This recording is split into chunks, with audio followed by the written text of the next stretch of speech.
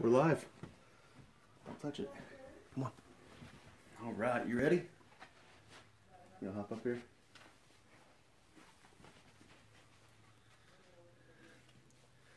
Good evening, world of Facebook.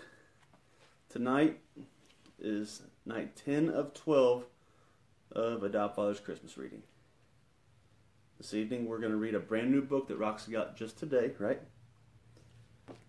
Let It Snow by Holly Hobby. Is that right? Yep. Holly Hobby. All right. Oh, man. A lot of pages in here. Probably should have thought about that before we started, huh? We'll see how it goes. That's why I said don't read it. Oh, you didn't want me to read it? Because... Yep, do you want me to read it, really? Do you want me to read it as fast as I've ever read a book in my life? Yeah. Okay. To Brett. We still got to show them all the pictures, though, right? Okay. Christmas was just around the corner, and Puddle hadn't seen a single snowflake yet. Just let it snow, he wistfully pleaded to the sky. There had to be snow. That was real fast. His friend Toot was more concerned about another matter altogether. He wanted to give Puddle a wonderful surprise for Christmas, the best present ever. He knew that the best present ever was usually something you made yourself, a one-of-a-kind thingamajig, not just what's it anyone could buy in a store.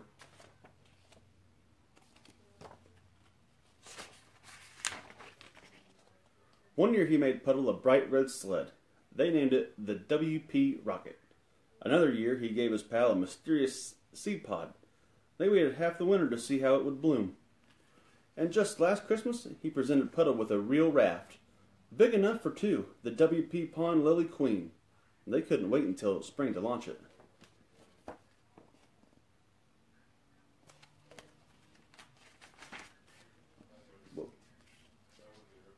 This year, though, Toot was really stumped.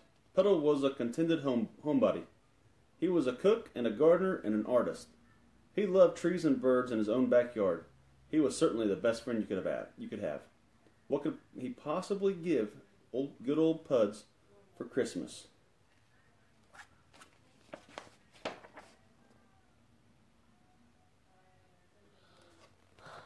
Are you tired? Perfect. Worked again.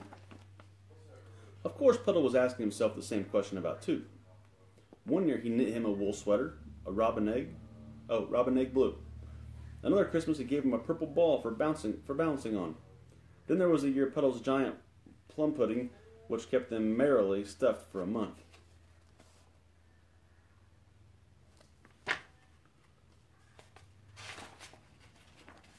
When Puddle phoned his cousin Opal to ask her opinion, she said, "A little cuddly something would be nice, like a homemade doll."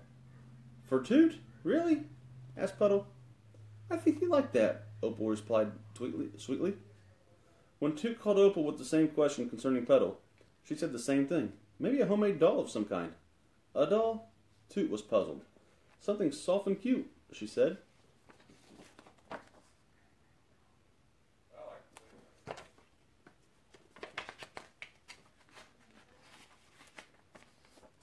The path through the woods became a magical journey. The two friends skied along in silence, stirred by the beauty surrounding them. When they stopped to rest, Puddle said, "I wish I could take this morning and put it in my pocket and keep it forever." "Me too," Toot sighed. "It's perfect." What was it? The walk and just the beauty around them. See? The beauty surrounding them. That's it. Did they want to take it home? They want to take it home forever. All of it? Yep. But then by evening, hard rain began to fall. "Oh no," Puddle protested, and by the next day the glorious snow was gone. "I can't believe it," Toot frowned. "Neither can I," Puddle said sadly. "I was all set to go sledding." His spirits had been momentarily dampened.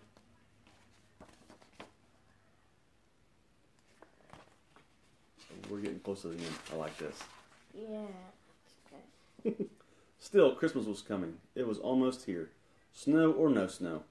And the two friends soon plunged into a state of busy excitement.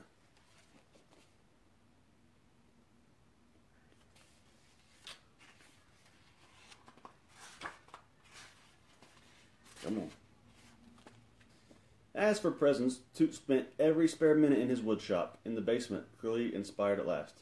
That's where my woodshop's at, in the basement. Mm-hmm. And Puddle was up to something equally private and absorbing in the attic. On Christmas Eve, the two friends emerged from their workrooms, and each of them carried a handsomely wrapped something or other. Wouldn't you like to open your present right now? Toot asked. We have to wait until tomorrow, Puddle said, when Opal comes.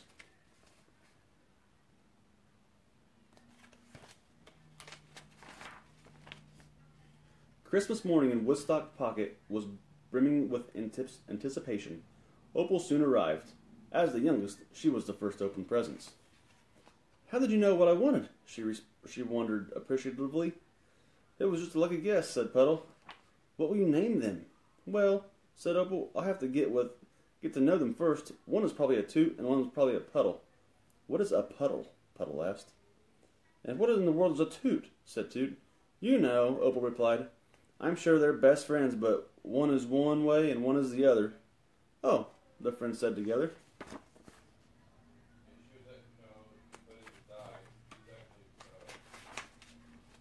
Merry Christmas! Toot beamed, presenting his enormous gift to Puddle. His friend unwrapped the package slowly and carefully. I love it, said Puddle. I made it myself, Toot said proudly. I know. It's for sledding, snow or no snow. Let's go sledding today, said Opal. And Merry Christmas to you, Puddle said, presenting his package. Keep it appropriate. Toot tried to remain calm, but couldn't quite suppress his eagerness. It's you and me, said Puddle shyly. He added, that snowy day in the woods? It's perfect, Toot said, standing back to admire his friend's work. There we are. Did you see that they made Ooh, they made like a Christmas? It's a moving Christmas tree. It's a Christmas tree. Sweet.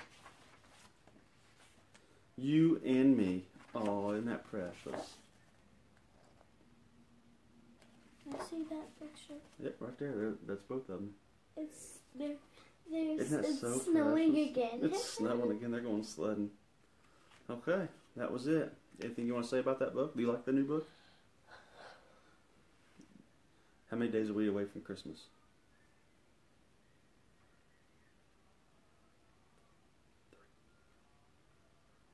3 days. You're exactly right. Kind of, right? All right. Yeah, today's Friday. We got Saturday, Sunday, which is Christmas Eve. Christmas! Are we gonna get wild? All right, that's enough. Are we gonna get wild? All right. Oh, You can say it out loud. Say it out loud. day after tomorrow, Uncle Joe coming home. I love you, Uncle Joe. All right. You wanna go get Nan and Papa and Mom? What she doesn't know is Uncle Joe gets to come home tomorrow. Good night. See you tomorrow.